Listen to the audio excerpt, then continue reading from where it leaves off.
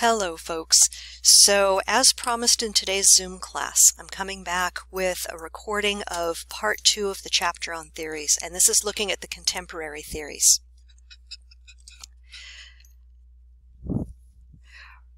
Remember in part 1 I mentioned that the contemporary theories that we were going to use are derived from conflict theory, or at least conflict theory is their point of origin. So first up, we have feminist theory.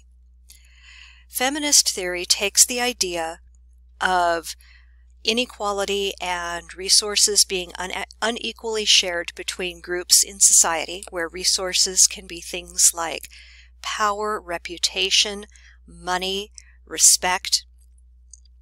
And instead of looking at largely economics as the basis for that conflict, feminist theory looks at sex assigned at birth as the dominant area or the dominant source of that conflict, where traditionally in the majority of societies, not all, men have had more power than women, and they've had more control over resources.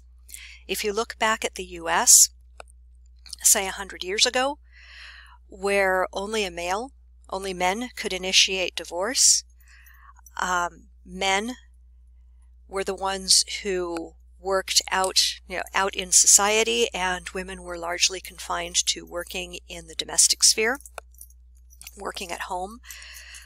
If a woman had a paid job, then her paycheck was not issued to her, but her pay would be given to either her father, her husband, or her brother. A male in the family had to come and pick up her pay. So feminist theory recognizes those, or studies those types of inequalities that still exist in society today. Gender studies, on the other hand, rather than looking at sex, assigned sex as the basis for inequality, is looking at gender identity and gender representation, or gendered representation. And in sociology, it's recognized that gender is something that is socially constructed.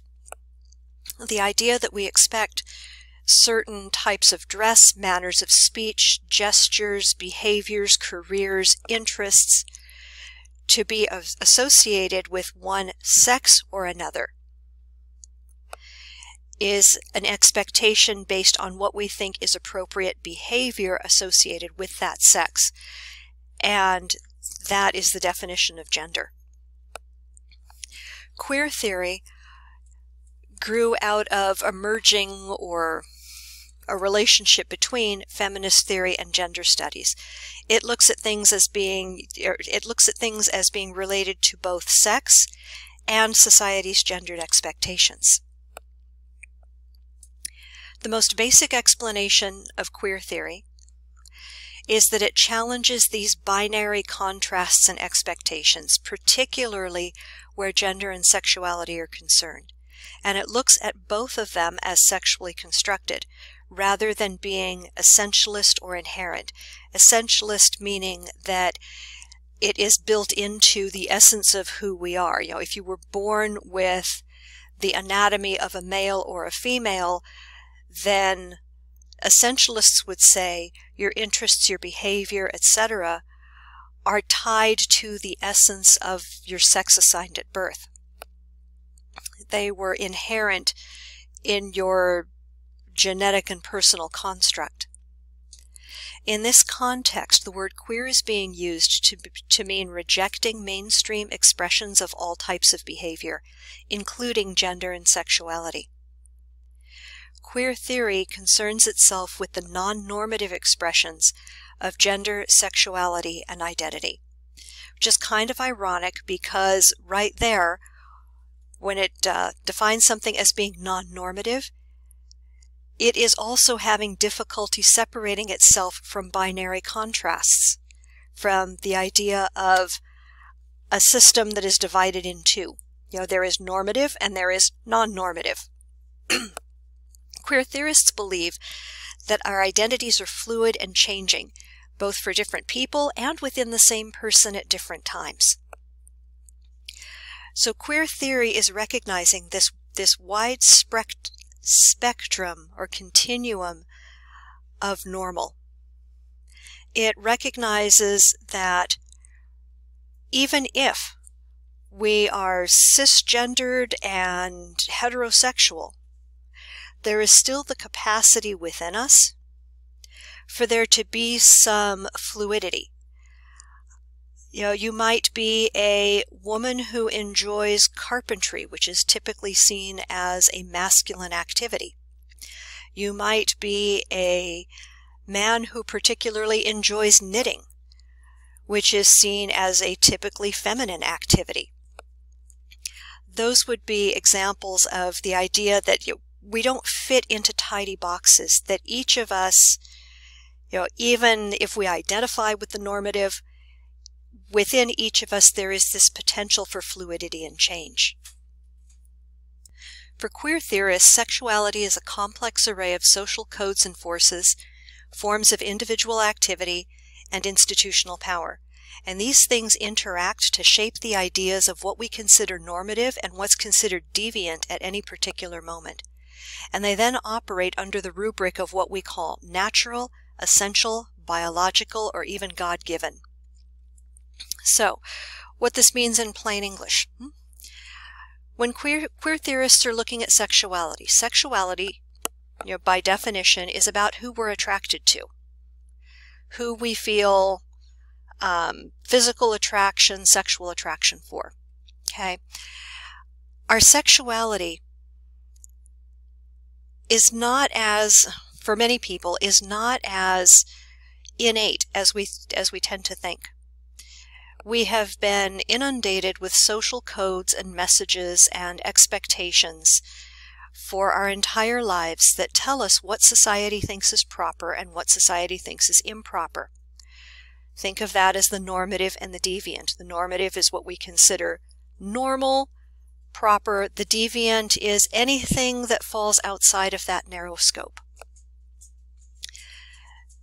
And in relation to sexuality, how we're going to behave as individuals is determined by those codes and forces, as well as by the power of our institutions to continue to reinforce those. Think about going to school as a child.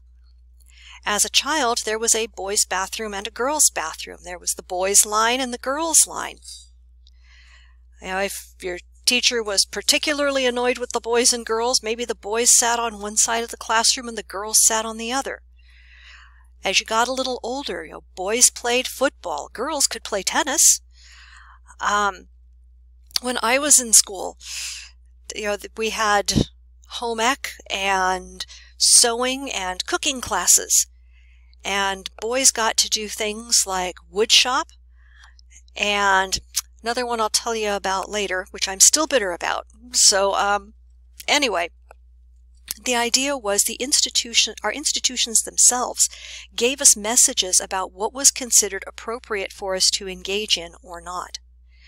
Once all of this structure has been built around us, because we're just inheriting these ideas and we're inheriting this way of thinking and behaving, and it's been in place for so long, we're not likely to question it. And society itself, and then consequently we, look at it as being,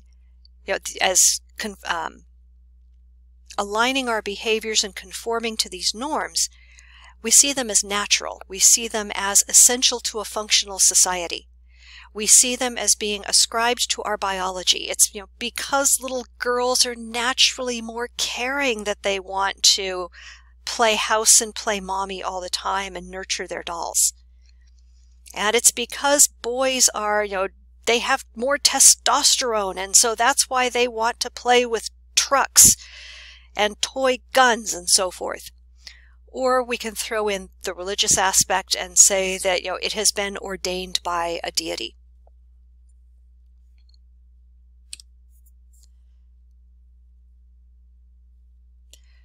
Teresa de Lauretis was the one who coined the term queer theory.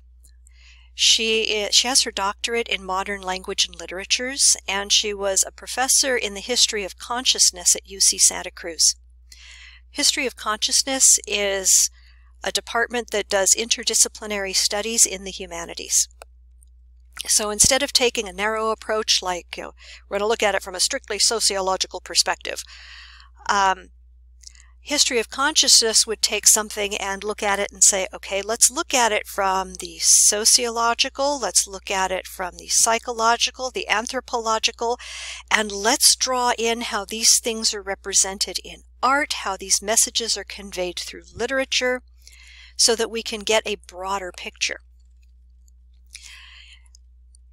In the theory as she created it, she outlined the central features of queer theory, sketching the field in broad strokes that have held up remarkably well over time. She suggested that gay and lesbian sexualities should be studied on their own terms and not as deviations of heterosexuality. And this is a huge paradigm shift.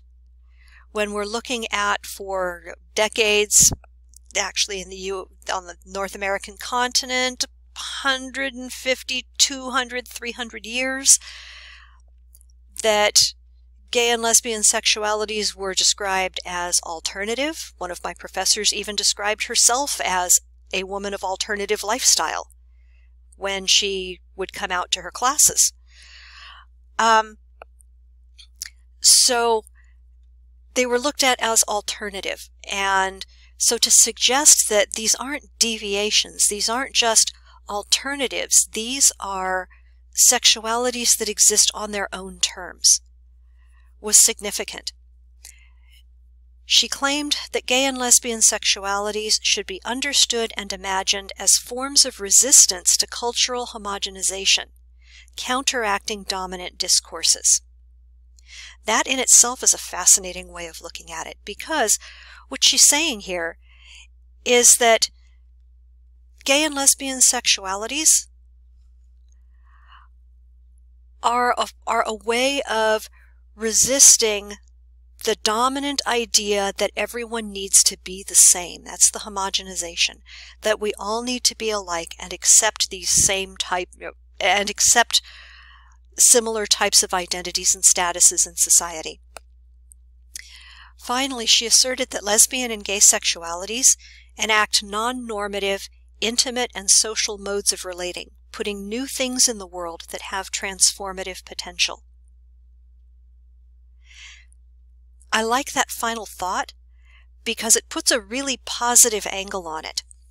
It's not just that it's non-normative. It's not just that it's a different way of relating. It's the idea that gay and lesbian sexualities can actually introduce something into our world and into our society that can be life-changing, that can transform some major aspect of society. I'm going to stop this video right here because I have a 15-minute time limit, and we'll pick up in the next part.